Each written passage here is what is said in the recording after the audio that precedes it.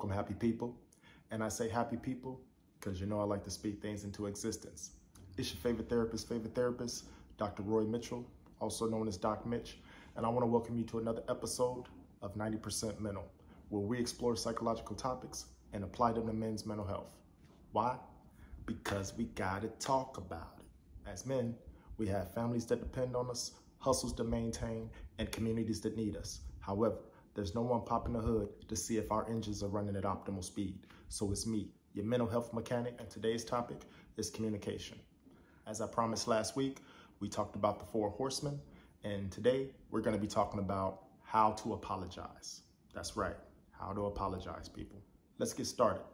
Apologizing means expressing regret for something that you did. Now, I know many of us think that apologizing is about buying roses, buying candy, purchasing extravagant gifts, and all those are great, but it's more so just putting a Band-Aid on an open wound. I want to talk to you guys about how to apologize and how to be sincere about your apology, because that's very important. So, a sincere apology means reflecting on your actions, taking responsibility, and listening and improving.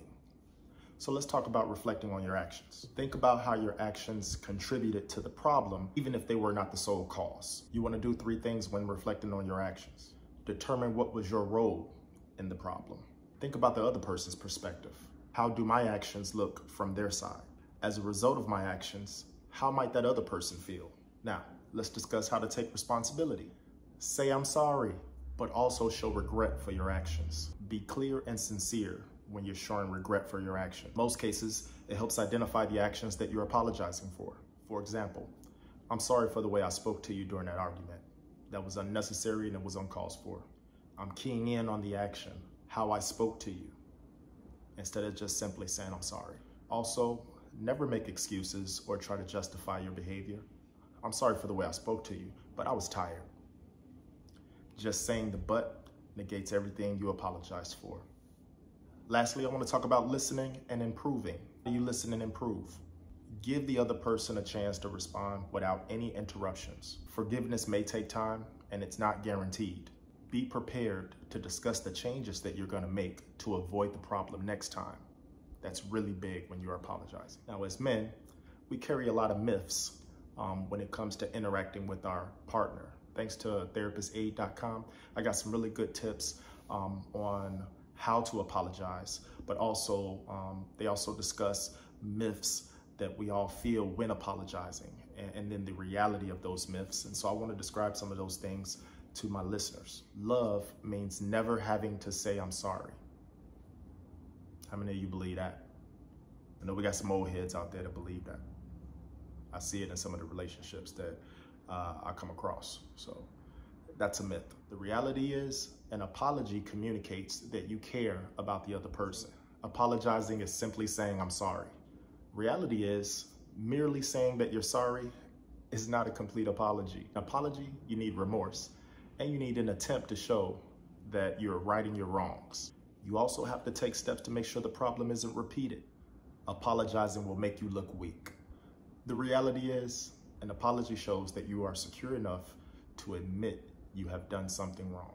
It also shows that you have respect for yourself and the other person. As we recap how to apologize, which is a strong form of communication, we want to remember, reflect on your actions, take responsibility, listen, and improve. And by all means, let's get rid of all those myths about how to apologize or say I'm sorry to someone. So I hope these last 2 weeks of me discussing communication tips was helpful. Remember those 4 horsemen. Remember how to apologize. It's a strong form of communication. It's a strong way to commit to those relationships and keep those bonds close and tight, and show the other person, regardless if they're a part of your family or someone that you associate with, that you are a secure, strong communicator. So I can't leave you without a quote of the week as usual. The quote of the week comes from no other than Stella Young. Apologies are great, but they don't really change anything. You know what does? Action. Let that sink in, people. It's about the actions. Actions change everything. Until next time, get in the comment box below, like, subscribe, share. Many of these tips came from therapistaid.com.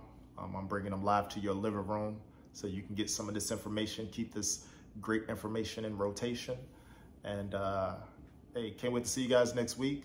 Who knows what topic we're going to discuss? Get in the comment box if you got a topic that you want me to discuss. Hey, go ahead and put it in the comments and I'll make sure I get to it. Until next time, people. Signing off, Doc Mitch.